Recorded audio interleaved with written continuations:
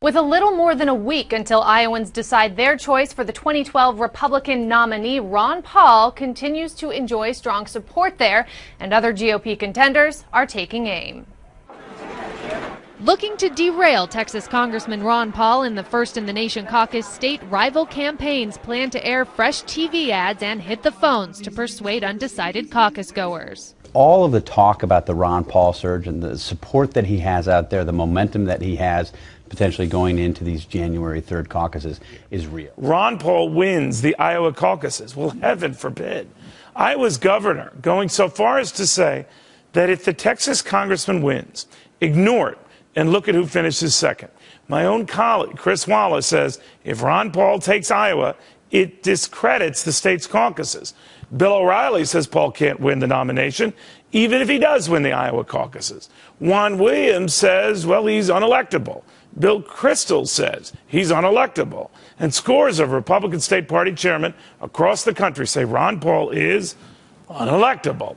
They fear the better Paul does, the worse the party's chances next fall look. Well, then get ready, guys, because I could be wrong, but I think Ron Paul does win the Iowa caucuses and does unleash all this ridiculous paranoia all over again. And for what? On the notion that as the Texan gathers heat, he sends his party down in flames? Didn't they say the same about another Iowa sensation named Jimmy Carter in 1976, arguing he would send his party down to defeat against an otherwise very defeatable Jerry Ford? He didn't. Or Ronald Reagan against a supposedly vastly more electable George Bush Sr. That no way in heck he could beat Jimmy Carter in 1980. He did. History is full of candidates who couldn't make it but did, and sure shots for whom the White House was theirs, but in the end, apparently was not. Now, I'm not here as a supporter of Ron Paul, but as an opponent of anyone dismissing Ron Paul or anyone else at this stage. They're all due a fair hearing, not an unfair clearing. Now, if Ron Paul does surprise, don't blame it on average voters who didn't see it coming. Blame it on haughty media pundits who continued dismissing him, even as he did. We, in my business, have an obligation to shut up on this stuff and give them their due, give you their vote, then pontificate. I really get a kick out of Ron Paul. I really like a lot of what he says. You can't like everything, but I like a lot of what he says. I think he's going to have a hard time, but I sort of, really understand a lot of what he's saying. And a lot of what he's saying is not incorrect. At the Ron Paul headquarters in Des Moines, volunteers work the phones. It's a hub of activity, in contrast to the Iowa campaign offices of Mitt Romney, which was still closed at mid-morning.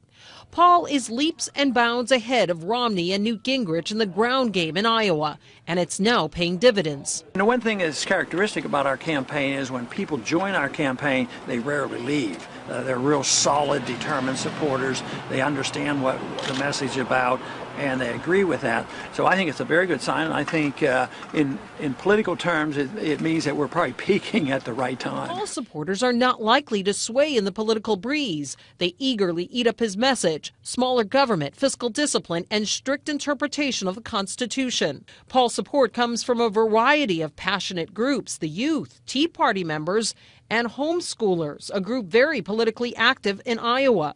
Conservative radio host Steve Day says Paul has a very good chance of pulling off an upset in the state. Organizationally, he's very well organized, has really a devoted following. He also has several people around the state, people that I know, that have done a very good job, for lack of a better word, evangelizing the Ron Paul philosophy of governance. Paul has an authentic, folksy style that plays well not just in Iowa, but also with this breakfast crowd in a New Hampshire deli. Ron Paul's strategy includes wooing independents in Iowa, and they can take part in the caucuses. And if there is enough momentum coming out of Iowa, that could reshuffle the whole GOP field. Ron Paul will win. Ron Paul was killing it, knocking them down one by one. We wouldn't have a Federal Reserve System, and we wouldn't be invading the privacy of every single individual in this country with bills like the Patriot Act. We'd have a free society and a prosperous society. Ron Paul 2012! Ron Paul is for real, Brooke. Bank on it. Can he win the Iowa caucuses? He has 20 days to prove that he can deepen and grow his organization. Will he be a factor in the Iowa caucuses? Absolutely. We are at the Iowa State University campus here. I just had a conversation over coffee with some students on campus, and the Ron Paul energy, the Ron Paul organizing, there's a Youth for Ron Paul organization on campus. When he came here to speak about a week ago, they couldn't fit any more people in the room. So he has this really fascinating mix of support. He has an older group of libertarians who have supported him for some time. Remember, Ron Paul was the libertarian candidate for president back in 1988. That's back in the day. He's run for the Republican nomination twice now. So he has an older base, and then he has this very energetic young base. They're active in social media. They organize online. Trust me, they approach you on the street and say, why isn't Ron Paul getting more press coverage? Well, actually, Wolf, the governor believes that Ron Paul does have a clear possibility of winning the Iowa caucuses. But as you might expect, he doesn't agree with the establishment because he thinks it would not affect the importance of Iowa. Take a listen to what he had to say. If Ron Paul wins, some Republicans are going to say, who cares about Iowa? Well, it's still the first test. And it's all about being, it's the test of strength and who is the best. First of all, we've always said Iowa winnows the field. So you want to be in the top three. So, you know, it's not only about who wins Iowa. Huckabee won Iowa last time. But, you know, it's also about, and obviously this is where Obama got his start. So we want to be the state that not only launched Obama, but sunk him. Well, so that's what our goal is.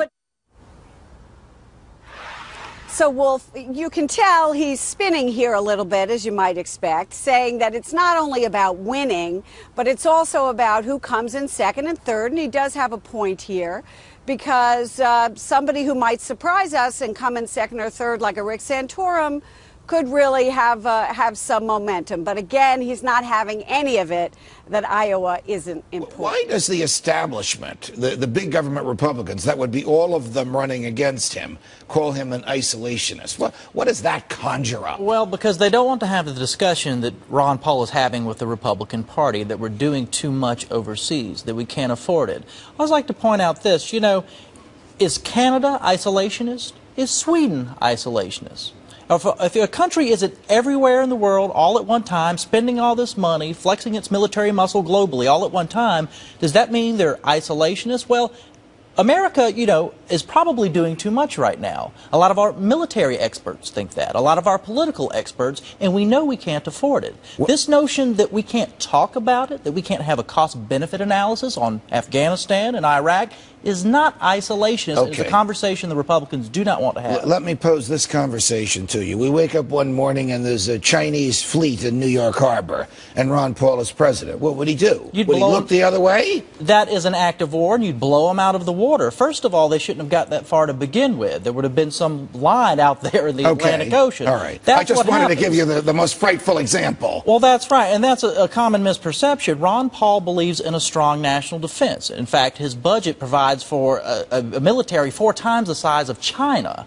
I mean, we're talking about a large, strong national defense. But the question is, when do you use it? How often do you use it? Does it make sense when you use it? And how much money are we spending? All right. Does Ron Paul agree with Admiral Mullen, the recently retired chairman of the Joint Chiefs of Staff, who said our greatest national security threat is the national debt? Stated differently, would he keep open the 900 military facilities that we have around the world? Absolutely not. There's a big difference, and Admiral Mullen was absolutely right, between a national defense, which Ron Paul supports strongly, and an irrational offense, which is a lot of what we do around the world today. All right, Ron Paul and Israel. Why is this controversial in the Republican Party? I mean, Ron Paul is in favor of the right of every nation to defend itself. There was a time during the Iraq War, in the Iraq-Iran War in the 80s, when Ron Paul stood up for and defended Israel against the other Republicans, one of whom was Ronald Reagan. That's exactly right. And Ron Paul said repeatedly that Israel should be, and always has been, one of our best friends. You're talking about 1981, when Israel decided to attack a nuclear reactor, and the entire United States Congress condemned Israel, except who? Ron Paul. He stood by Israel, the right to their own self-defense, and defended their sovereignty. It is up to that nation or any nation to do whatever it needs to. What has been the tradition of conservative Republicans in the Republican Party prior to the George W. Bush days about using the Defense Department for defensive purposes Well, if only? you go back to Robert Taft, you look at Barry Goldwater, you look at Ronald Reagan, it's to have a sober and realistic national defense. Ronald Reagan, for all these Republicans running for president saying they're Reaganites on foreign policy, we didn't have any prolonged wars under Ronald Reagan. We weren't in Iraq and Afghanistan for 10 years or anything like that, facing a menace far greater than anything we face today in the Soviet Union with nuclear weapons in our backyard. Something much more worse to deal with. And yes, Ron Paul is closer to what Reagan believed in, Barry Goldwater, Robert Taft. It is the conservative Republican tradition to be sober in our foreign policy. Got it. My friends, you don't need to do nation building in Israel. We're already built.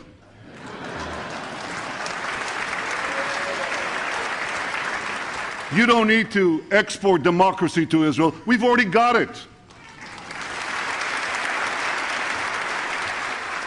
And you don't need to send American troops to Israel. We defend ourselves. A summation that's become a YouTube sensation. Who says Fox Business doesn't carry clout? Welcome, everybody. I'm Neil Cavuto, and just call it the beef that went viral. Because my closing comments last night on Ron Paul and just letting voters decide whether he's a serious candidate got some very serious reaction, thousands of hits, and apparently they just keep on coming and coming. And all because I refuse to continue this media piling on a candidate the mainstream media and many of my own colleagues here at Fox say can't win. Well, that may be so. But as I said last night and mentioned with my colleague and friend Chris Wallace last week in Iowa, I'm the guy on the left, that is not up to us to decide. That is up to Iowans to decide. The final straw for me, when Iowa's governor had the gall to say if Ron Paul wins his state, focus on who comes in second. Again, trivializing not only Ron Paul, but any candidate, I guess, by extension. The enlightened media or power brokers decide is not an acceptable candidate. Well, it certainly hit a chord.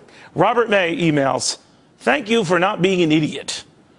Sounds like one my mother-in-law could have written. Anyway, Shannon Fitzpatrick emails, "Thanking you for defending Dr. Paul against the ridiculously biased attacks made by such pundits as Bill O'Reilly, Rachel Maddow, Chris Wallace, and Brian Williams." Some of those folks are very good, by the way, but as she continues, I haven't seen something like this in a very long time. Jeff via Yahoo, "You have rhymes with walls of steel. I am a veteran and I salute you." Jeff emails, "You're one of the few non-asses in the mainstream media landscape. You have consistently been fair and unbiased, and you have consistently delivered, including at the recent Fox News debate in Iowa." Virginia emails, "While everyone everywhere is perfecting their smear campaign against Ron Paul and now preparing to discredit the Iowa caucus, it was just wonderful to see you call these people out on the nonsense." Justin emails, "Bravo, Neil. Thank you so much for standing up and saying what needed to be said about the media's unethical treatment of who is electable and their automatic discrediting of Ron Paul."